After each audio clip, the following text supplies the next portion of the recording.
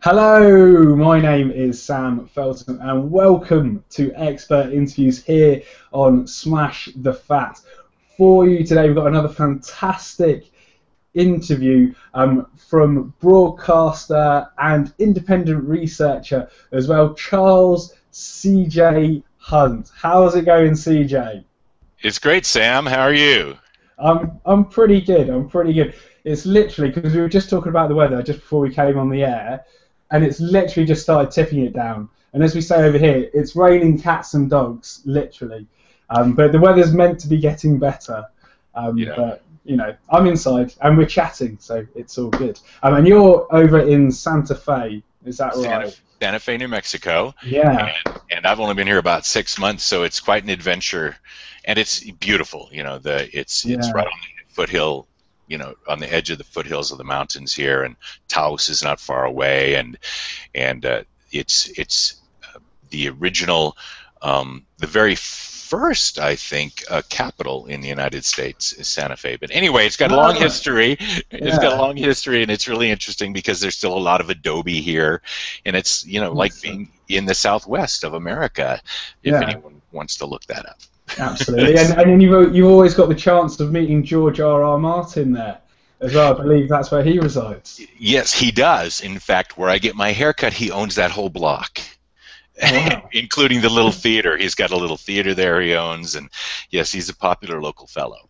Yeah, I bet. No, Fantastic. But you are also going to be a popular local fellow because you made the documentary "The Perfect Human Diet," which is a fantastic documentary that I highly recommend everybody going to watch.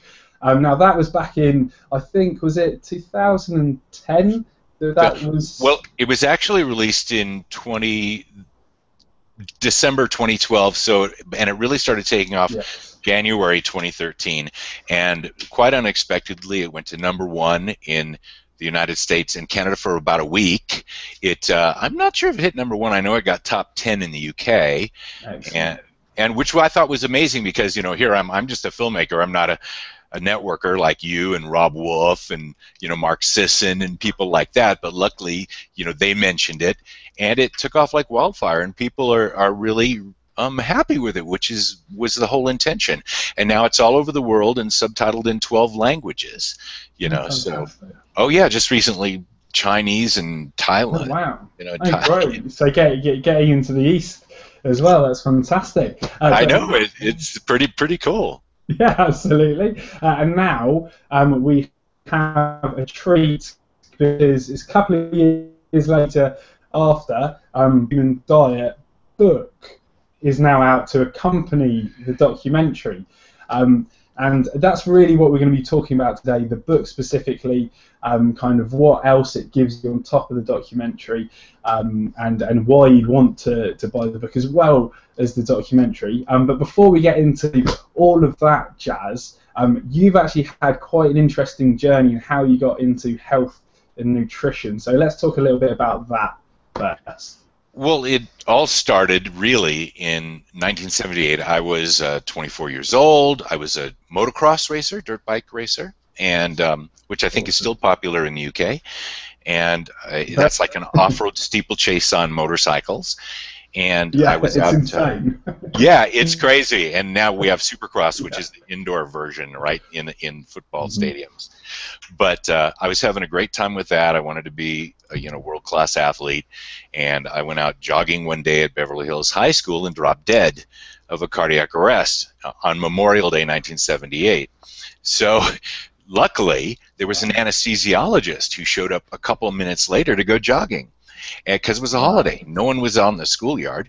And he got to me and gave me CPR and kept me going until the paramedics got there. They took me to UCLA Medical Center, which is a famous medical center in West Los Angeles. And, after they had jump-started me on the field, and then I spent 10 days in intensive care. And that was a real wake-up call to wanting to find out how to take care of myself. So that was really the initiation of the journey into health and wellness. And then over the years, I tried everything. I was a raw food vegan for 5 years. I did fasting. I did macrobiotics. It was long before paleo existed. No one knew about that. The word was never used. And although low-carb diets had come out, like Atkins and things like that. But primarily, and we didn't have the internet. I went down to the local metaphysical bookstore and started, reading the health books from the wackos that had written health books, right? Because it was not popular at the time like it is now. But that's how it really started. And then ultimately, I got into broadcasting and news and saw that I had always had this deep interest in health and wellness, and when I saw the obesity epidemic getting worse and worse and worse, and people kept telling us the same things, but it wasn't getting any better, I said, well, where else can we look? And that started the genesis to, going back to school and learning how to make films and ultimately making the movie, the documentary. So that's kind of the Cliff Notes version of how I got into that. Yeah. And how did you come across kind of paleo and things like that? Well, initially, Dr. Mike Eads, who wrote Protein Power, had a small paragraph in his original book about that the whole low-carb principles really came from from evolution. And he talked about Paleolithic nutrition a little bit, and he talked about a place in Pennsylvania in the United States called the Hunan Dig, where the indigenous people, when they were hunters, were really healthy when they dug up the bones, right? And then 300 years later, when they were farmers, they went to hell in a handbasket, as they would say over here. They had all the changes in their bone structure, dropping height, weak and brittle bones, rotting around the orbits of the eyes, dental caries, all that kind of stuff. So that's where I first saw that. And then later I saw there was a newspaper article out of Dallas talking about Loren Cordain long before he was willing to be an author. And he talked a little bit about that too. So that's where I first heard about that. And, and then that's when I started looking around and saying, well, what more can I learn? About this idea. And eventually I came out with an earlier work called Diet Evolution, and that was based on interviews with Cordain and Dr. Eads, basically. And then like you, at that time I was young and into fitness, and so that has a little, exercise section, and, much like your Slimology idea, just that kind of wanting to help people get that basic information out. That's fantastic. And I'm going to prove it to your viewers. There it is, right there. It's awesome. It's fantastic that you're going to be reading it. It's great, CJ. Because as I mentioned earlier, I did get the documentary when it first came out. And I thought, what a fantastic piece of television, of filmmaking, even. To put this all in perspective, because this is what the almost the crux of paleo principles is that it's all about perspective, and you have a great analogy to put this massive timeline in perspective. So tell us about that quickly. Oh, the football field timeline. Yeah. I had seen a television show with Loren Cordain before his books came out, and he had taken a big piece of computer paper and unrolled it all through a library for CBS, and it showed that this timeline he was trying to represent and give people an idea of, well, how long is the Paleolithic, who showed up where along that timeline, what were the dietary changes that happened in this timeline. And I said, well, that's really interesting, but most people don't really get that idea if they're looking at a piece of paper rolled out on the floor. So it made sense to find a scale and something that everyone pretty much would recognize. So we mapped it out onto a football field, and then as you know, in the movie, we walked down the football field and we talked about Homo erectus and all the different changes and where the dietary changes happened as we move through time down the football field until we get to the very end. Because I think people are really, you know, when they watch the documentary, that it really makes the point when you get down to the last half yard of this long 100-yard football field, Oh yeah. and that's the first time agriculture shows up. And then you get down to the last blade of grass before the goal line, you know, the last 1/5 of 1 inch, and that's industrial foods and junk foods and all that kind of stuff. And you turn around and you look back down the football field, and that's, you know, like Lauren says, that's a long way, you know. And all this other time we were eating wild animals and wild plant foods, you know, that we weren't eating dairy, we weren't eating grains, you know, and as soon as we did that, of course, there were all sorts of negative effects. So, yeah, thank you. I think that it's a good illustration, and actually where I've gotten a ton of positive feedback and say, the light bulb goes off, is that they can finally see it as far as the timeline is concerned, because 2.5 million years, you know, how do you visualize that? Yes. And then of course, in the film and in the book, it's the continuation of that journey and understanding, because I think it's probably true for you too, is that when you understand the principles and the why behind what you're doing, then you're able to, it's empowering, and you're able to make your own decisions because you understand the principles, and then it's also something that then makes it easier to live out throughout your whole life, because otherwise, if you're following a guru and you're just following a recipe that someone gave you, after a while you get frustrated or tired and you say, you know, I don't want to weigh, count, and measure anymore, you know, and you'll abandon it, and of course that doesn't do you any good.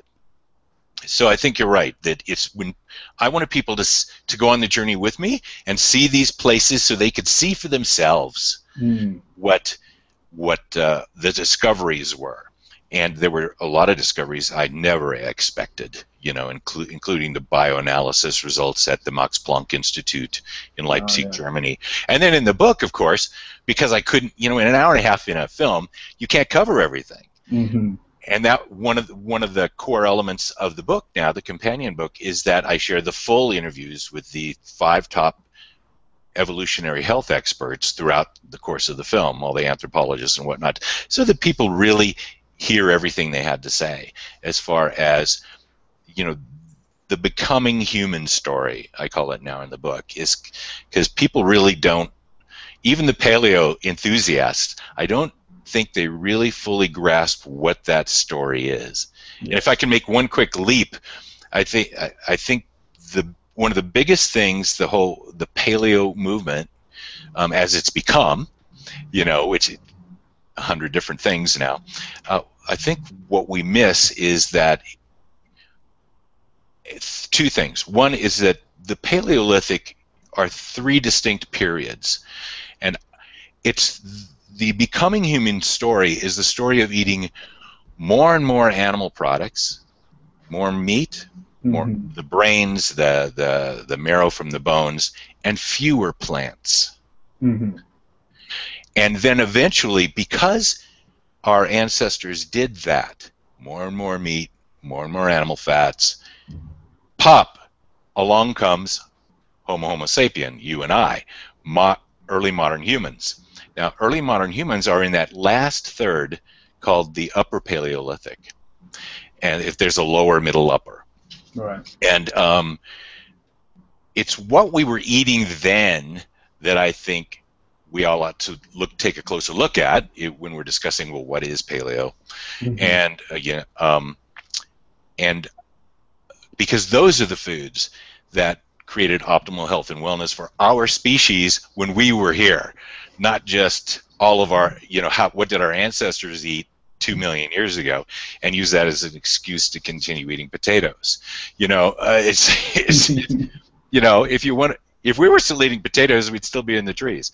So, as one of the, that's someone else said that to me, so no one has to get angry. The American Museum of Natural History said, if we'd continued being, you know, you saw that, if we continued being vegetarians, we likely wouldn't be having this conversation.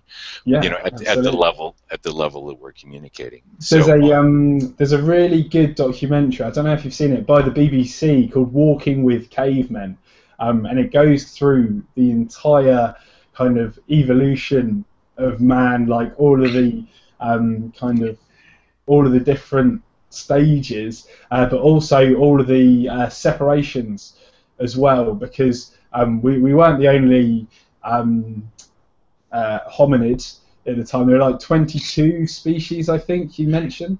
Yeah, and they found one or two more, so there might be a couple more in there. They're still verifying all that, but there are according to the American Museum of Natural History, when I spoke with them, they said there were 22 distinct versions, and we're the only survivor. Mm-hmm. We're the last. So hopefully we won't be the last. That we'll learn something and not ruin our home. But yeah, I mean, that's part of the thing that's fascinating. And many of these hominid groups were living on the planet together at the same time.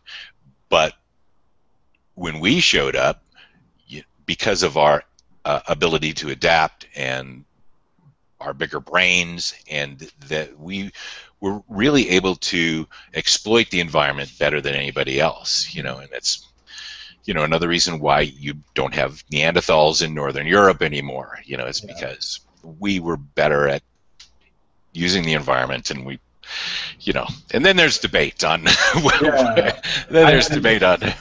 why did they go away and why are we still here? It could have been a little rough and tumble back then. Oh, I'm sure there must have been some tribal wars for sure, undoubtedly. But with that intelligence that we've got, as you say, we're able to completely change the environment surrounding us. And part of that, during the past kind of 30,000 years, we've been able to introduce agriculture to the environment. And this has been a bit of a double-edged sword in terms of what it has actually done to society. So tell us about that part of our evolution. Well, yeah, evolution. You're right. It's as we spread around the globe, we moved out towards the east and into China, what we now know as China, and Australia, and then we went into Northern Europe, and we were really good at what we did. We were really good hunters, and in some areas we wiped them out pretty much. So they expanded what they were able to do in order to create resources, and that's of course grains and agriculture about 10,000 years ago is where plant agriculture, grain specifically, started. But what I found was really interesting is that agriculture and the Neolithic, which is right after the end of the Upper Paleolithic, where we showed up, it took a while to take root, particularly in Europe and the United Kingdom and stuff. That didn't really happen till 5,000 years later. There were a couple of waves that came up. It didn't stick, and then when it eventually did stick, and one of the things I bring forward in the book now, because you see, I sat back and listened to all the interviews again, right? Because like you and I are doing now, you don't remember every little detail. Yeah. And as it turns out, is that one of the things that I think's really interesting, and one of the secret about agriculture, when people start making excuses for agriculture, is when it first, plant agriculture, let me be more specific, when it first went into the UK, even when it did take root, people were not interested in plants. People were interested in these great little domesticated animals, and apparently the fact that they could make cheese, in some of these containers. They think that as a way of storing food and whatnot. But primarily, they were still interested in animal foods. And at that time, interestingly enough, their health, it's not reflected in the agricultural record, which are the bones that are left behind. It's not reflected that their health was damaged initially like it was by the people who became the grain eaters. Right. That didn't happen until later, when eventually more and more grains were taken into the diet in the United Kingdom specifically.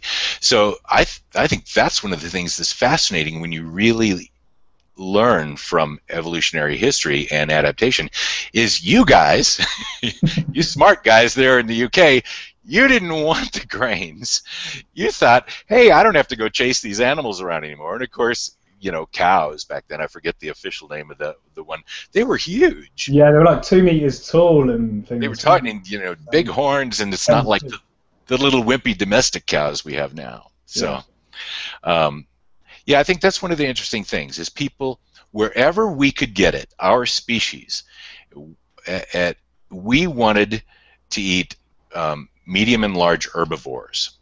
We preferred animal foods. Mm-hmm. It's only when that started running out that we had to then use our big brains for survival strategies to and find other things to exploit. That's where we expanded into seafoods and things like that that the Neanderthals didn't do.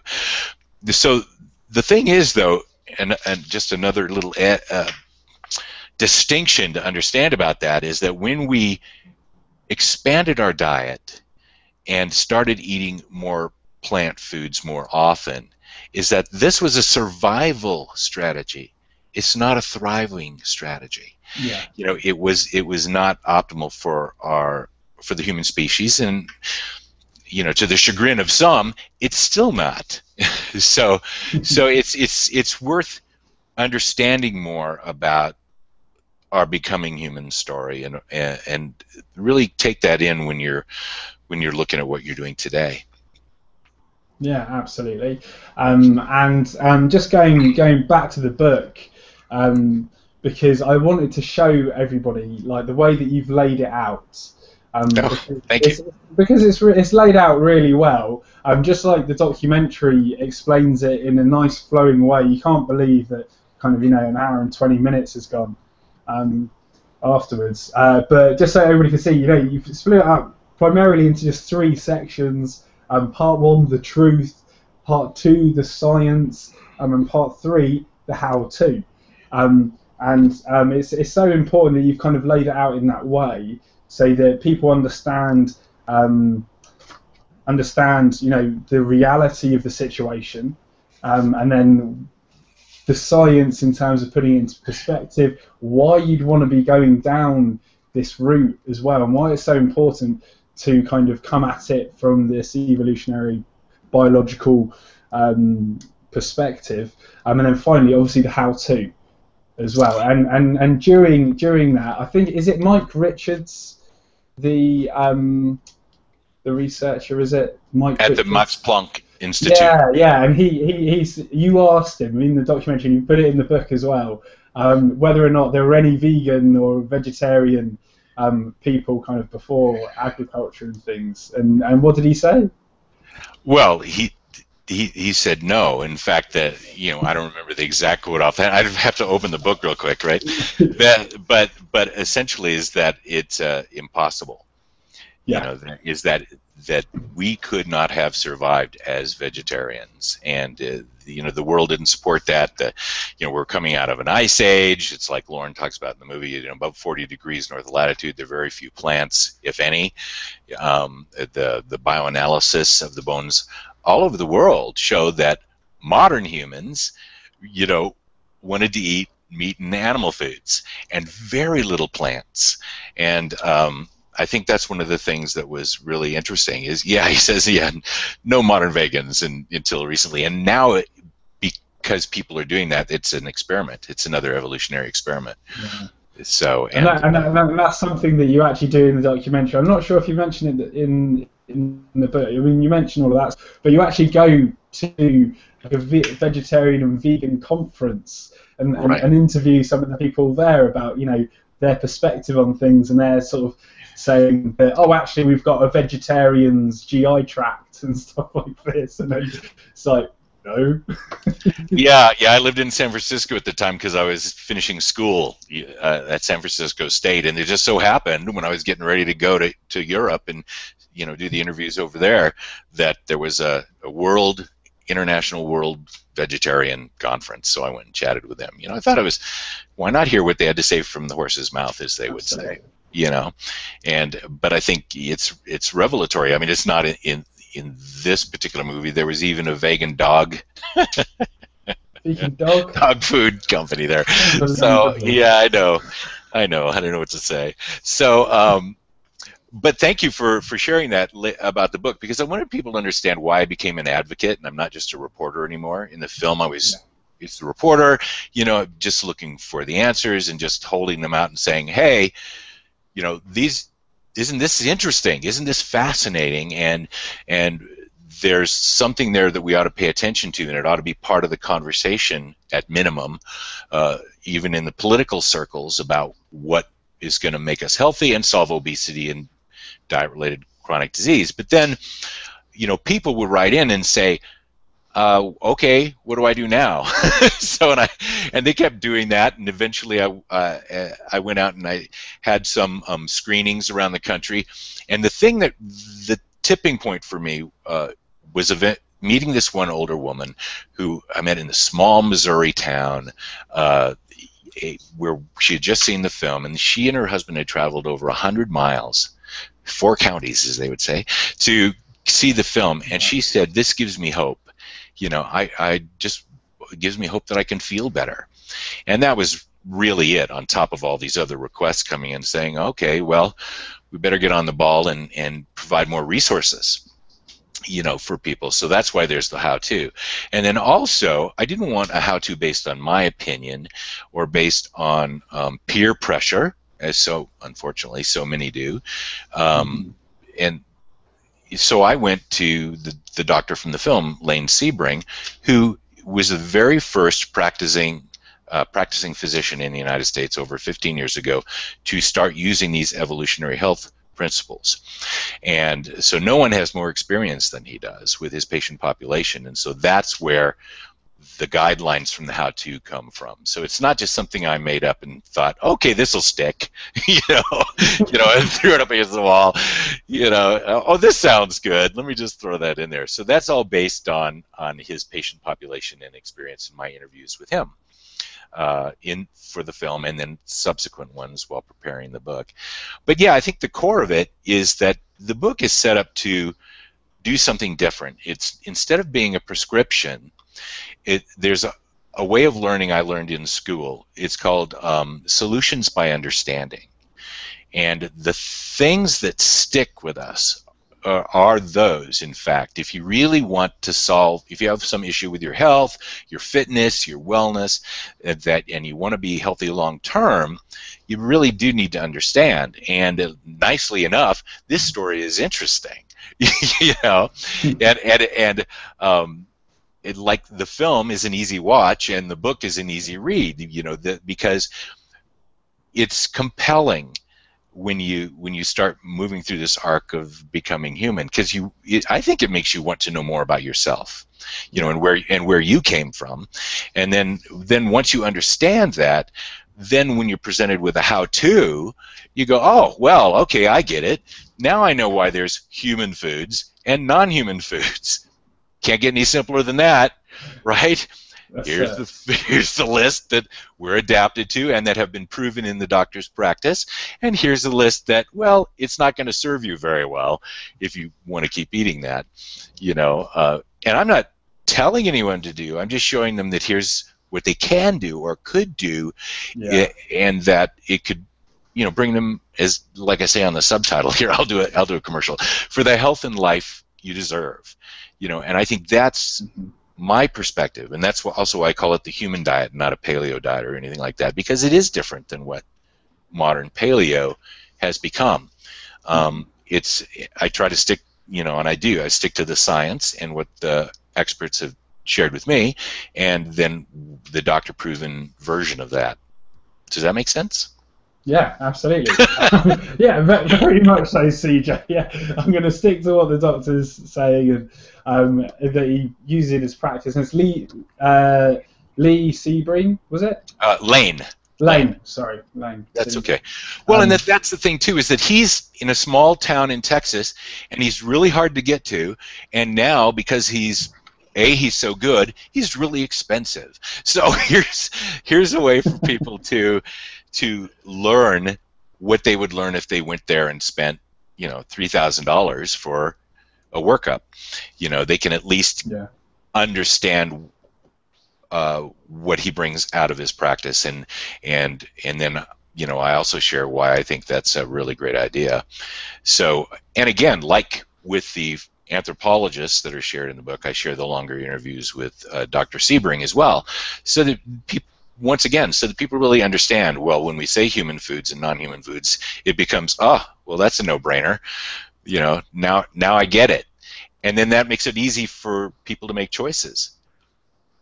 That's right. And then go to the supermarket and actually navigate the supermarket in kind of an efficient way, because you do a great trip around the supermarket in the film, and you've got some great shopping tips in the book. And it's kind of, really mostly avoid the inside, just go around the outside, and there might be one aisle that you'll have to go down to get to the nuts or something like that, and it's just literally the meat and poultry aisle, the vegetable and fruit aisle, some frozen veg as well, and that's kind of about it, really. I think Dr. Sebring gave a bit of an example there, and I've heard this from many other people as well, as when they start to adopt this way of life, their shopping trips actually become shorter as well. Yeah, they do, because you're not kind of wandering around being, chasing all the pretty little colors that they put on the packaging, and and following your, the little devil sitting on your shoulder, or your 4-year-old kid that goes, oh, I want that. Yeah, it makes it really quick and simple. I think that's true, and it's so funny. In fact, yesterday I was at the supermarket at the local Whole Foods here, and there was a woman, and she must have been having a barbecue. She had at least 6 or 10 packages. I wanted to take a picture, but I didn't have permission. So she had like 6 or 10 packages of ground meat, and all these animal foods, but it was stacked high. It was kind of funny, because literally her whole basket was full of that, and a few leafy greens and stuff like that. And so yeah, it was just like, well, I guess she's somewhere along the line. She's either got a barbecue or she understands. So that's gathering the hunted, you could say. Oh yes. I mean, if I was out doing the new film, I'd be doing that. Oh, you just make me think, because of the Dr. Sebring thing. In the book, and I still have to look it up myself, I'm gonna set up a free membership thingy, and I'm still learning the online tech part of it, and I'm gonna put up the rest of the store tour that didn't make it into the documentary. Oh, cool. And some of the other patient interviews and things like that. And also working on setting up for people to do it before October 1, when it officially launches. Forgive me, I'm still learning whether people have to send me their receipts or what. We'll put that up and we get it figured out. Maybe you can tell me after this. But we're going to set up a special hangout like this, a private hangout or a private Skype or something like that, for people who bought the book, to do a Q&A with Dr. Sebring. It was something that they couldn't normally do. So there you go. There you have it. That's awesome. It's kind of my short commercial there. Well, because I'm still trying to learn how to start, to bring more information out and share that with people in a way that helps them implement these ideas. Fantastic. And a surefire way to do that is to buy the book, The Perfect Human Diet, which is available on 1st of October worldwide, I believe. Yeah, it is. That's one of the nice things about Amazon. Yeah. And the publishers, because of the new kinds of publishing that are available, they can print one book, they can print 1,000 books, and nicely enough, that makes it so that it's available, all over the world.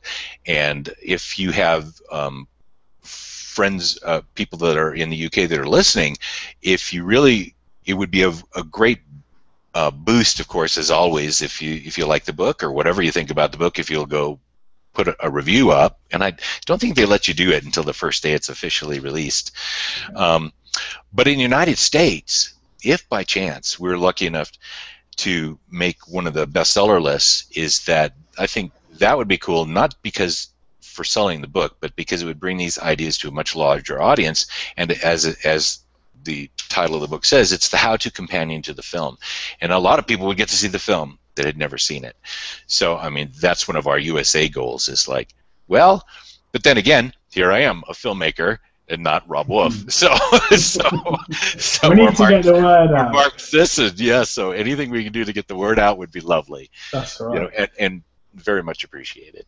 Absolutely. So, and people can pre-order the book via Amazon if they go to smashthefat.com/TPHDUS if you're in the US, and then TPHD UK if you're in the UK, and then you can pre-order from your respective Amazon website. Yes, I saw that on your site, Sam. That's very kind of you. I appreciate that. Makes it really easy for people.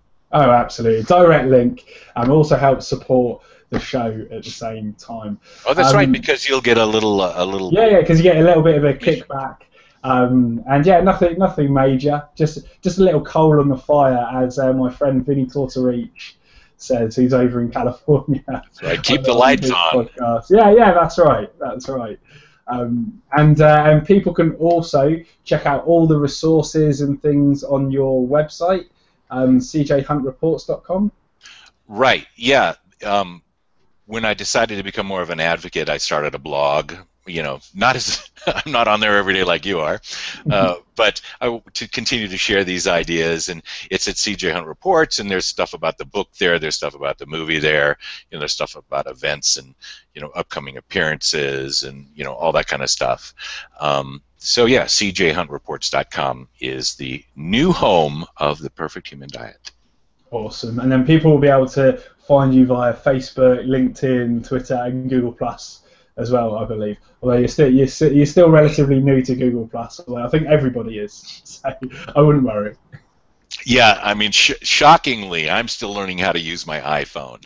So, yeah, you know, when I understand all the tech behind the filmmaking now. Now to learn, this has all changed so fast. The things that you know, everyone has available to them now, it takes time to get through the learning curve.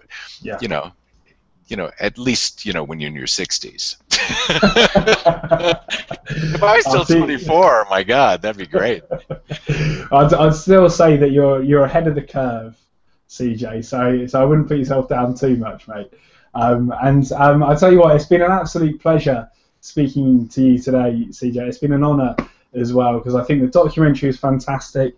The book is fantastic, and what a cover as well. This nice silver fork with a big slab of beef. Is it beefsteak or is it bison or something?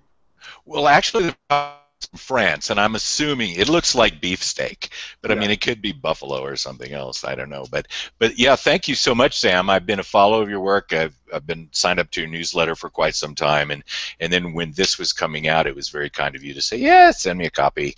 You know, I'll check it out, and because I was very interested, and I am very interested in how people who this is their life's work think what they think about this, you know, now that it's come out, and it was kind of you to invite me on. You know, I really appreciate that. Absolute pleasure. Everybody go pre-order the Perfect Human Diet book on Amazon. Again, smashthefat.com/TPHDUS or TPHDUK. And then go check out CJ's website and blog at cjhuntreports.com as well. And was there anywhere else where you wanted to point people to at all, CJ? Oh no, everything is kind of on the CJ Hunt Report site, and again, if you know, it's on LinkedIn and all that, and Facebook, it's Facebook Perfect Human Diet. It's not CJ Hunt Reports, because that's, you know how they are. Once you're established, if you change anything, everyone goes away. You know, you start over from scratch. But all of that stuff is available through the website, and of course, you know, they've got all the little icons down there that'll take you to the LinkedIn or Facebook or that kind of thing to, you know, simple, easy way to access those things without having to memorize / That's right. Which one is this? Is it Hunt Thompson Media? Is it CJ Hunt Reports? You know, try not to create confusion. That's right. That's right. So yeah. And that leaves us only with one more thing to do, and that's to hear a smash it out, which is what we do at the end of every single interview with every single person, apart from the last one, actually. I totally forgot. So on the count of 3, I want you to shout smash it out to the camera. Okay. Cool. So 1, 2, 3. Smash it out. Yes, that's what I'm talking about. Thank you so much, CJ. Right. It's been an absolute pleasure. And then hopefully we'll get you on again at some point soon. Well, thank you so much. And if you want the old SeaWorld version, it would be, ladies and gentlemen, boys and girls, it's time to smash it out. Oh, that is wonderful. That's kind of like, what was the guy's name? Was it Casey? The Casey Kasem, Yes, that's the one, like that announcer. The radio guy. You've got such a good radio voice. Obviously, you're a broadcaster. That's what you used to do. But yeah, that's how it started. That's right. It's fantastic, CJ. Absolutely fantastic. And again, we'll get you on again at some point. It's been fantastic. Well, thank you so much, Sam. That would be great. There are a lot of other little things I think that would interest you and your audience, and we can follow up on that. That'd be great. Absolutely. All right, buddy. Take care. Thank you. You too. Thanks, Sam.